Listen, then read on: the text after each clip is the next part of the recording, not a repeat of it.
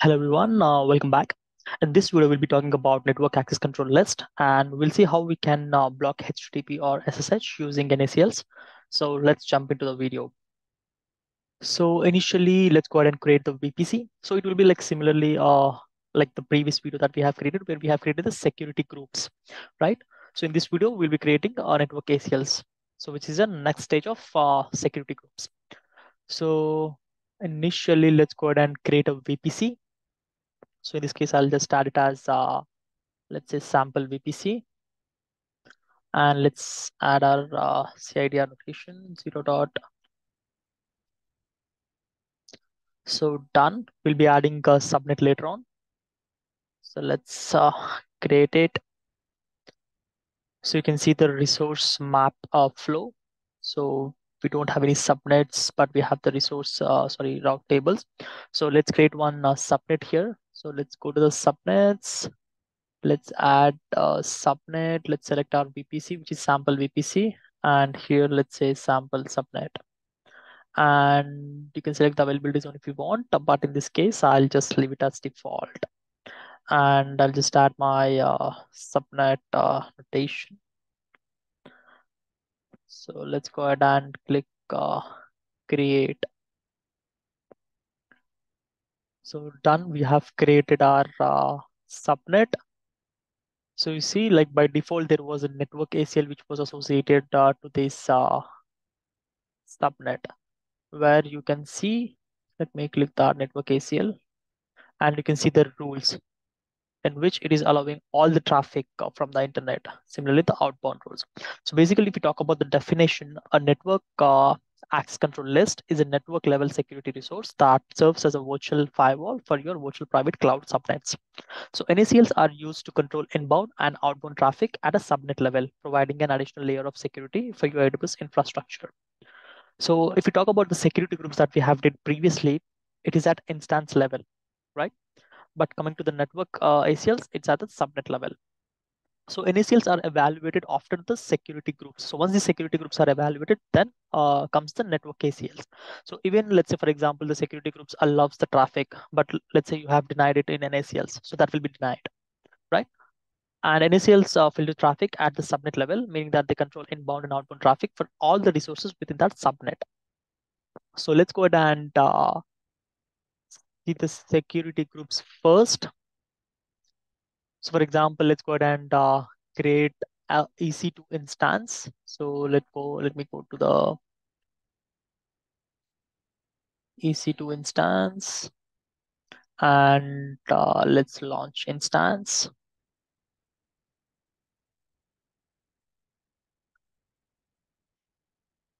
Sample EC2.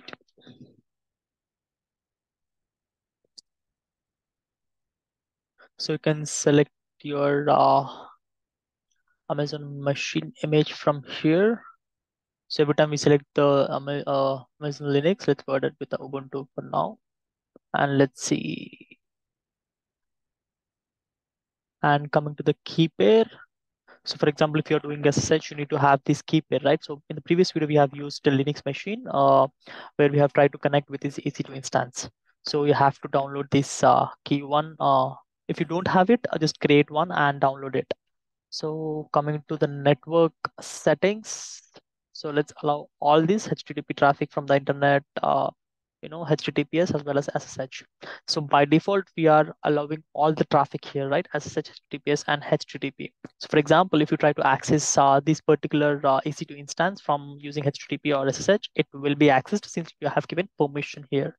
So before that, you can see here VPC. So this is a different VPC. So we have to change that. So sample VPC, enable, because we need to have that public IP. Uh, let's go and leave it as default, and let's go to create one. So that should be fine. Launch. So we have launched this EC2 instance. If we go to that EC2 instance, let me go back. So basically it's still in pending. Let's refresh that. And if you click here, let's wait for that. So you see the security group is launch wizard 3. If I go to this security group, launch wizard 3, let me refresh this. Launch wizard 3. So this is the one. So if you click here, you see SSH, HTTPS, and HTTP are being allowed, right? So this is allowed, but let's say network ACLs, and this is the sample subnet. So inbound and outbound.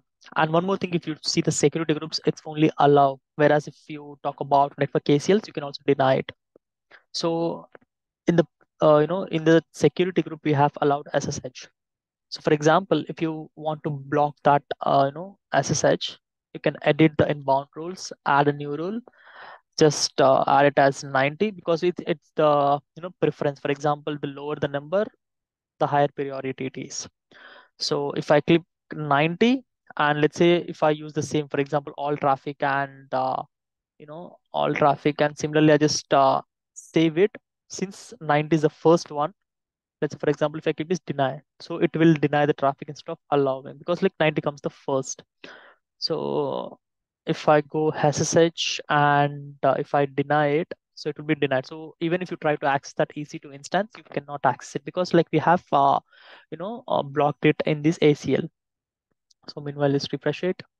About previous video, we were able to access EC2 instance using SSH. For example, if you use this rule in ACL and try to do the same operations that we have done in the previous video using the security groups, it will be denied because NACLs are evaluated after the security groups. So even if you have given access in security groups, you have denied it in ACLs, so it will be denied in the end. So I hope you guys have understood the concept of today's video. So just wanted to show you this concept, and in the next videos I'll try to go deep into these uh, concepts. And coming to this video, I hope you guys have understood the concept of today's video. If you have liked the video, please click the like button below, and if you're subscribed to my channel, please do subscribe to my channel and please share the video. Thanks everyone.